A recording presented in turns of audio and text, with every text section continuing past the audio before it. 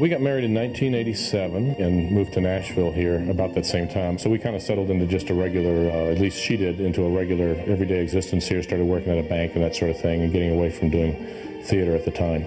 It wasn't until the end of 1990, when I was suffering severe burnout from working in the corporate world, that Curry enrolled me in Watkins Art Institute in Nashville.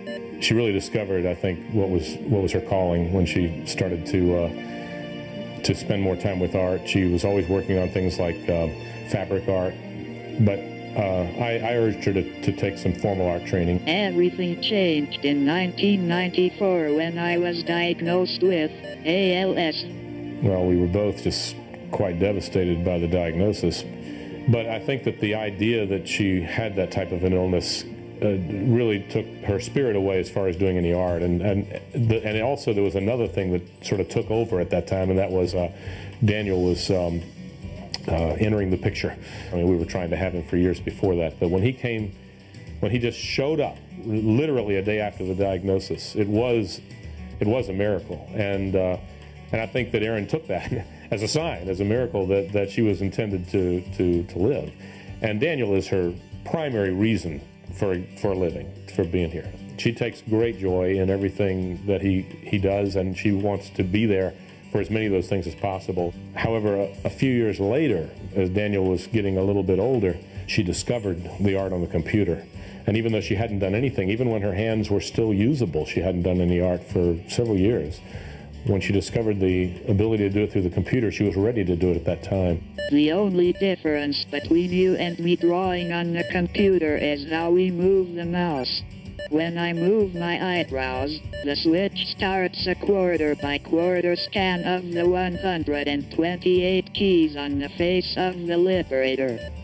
Contained within those keys is a directional grid with which I move the mouse. It's no hardship to work at my computer, it's my studio. But if you're asking if it's frustrating to only be able to do the computer art medium, I would have to say no. Certainly I miss working in watercolors and acrylics, but I feel lucky to have this visual outlet. For me, the challenge is to stretch the medium as I grow as an artist.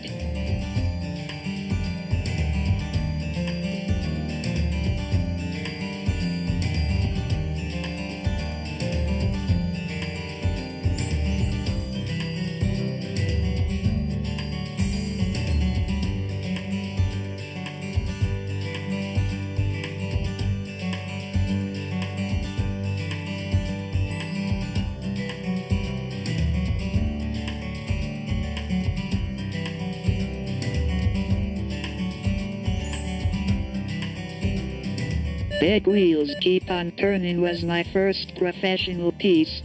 It shows a woman in a wheelchair out and about on the streets of the city. She refuses to accept the mantle of invisibility that so often goes hand in hand with disability. The upward perspective gives the wheelchair power. So instead of being a symbol of her weakness, it is the means of her empowerment and freedom.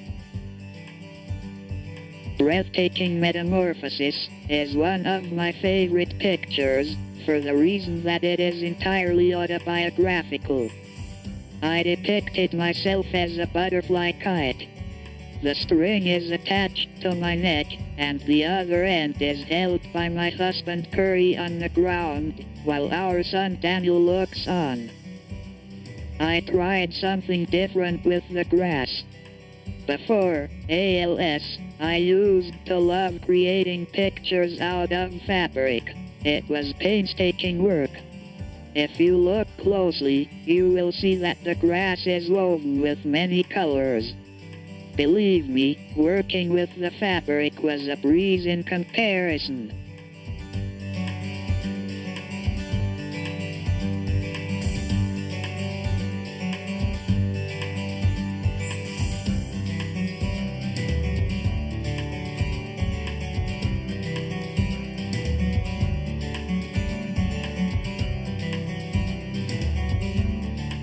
Naturally, I'm pleased to see my work connecting with people.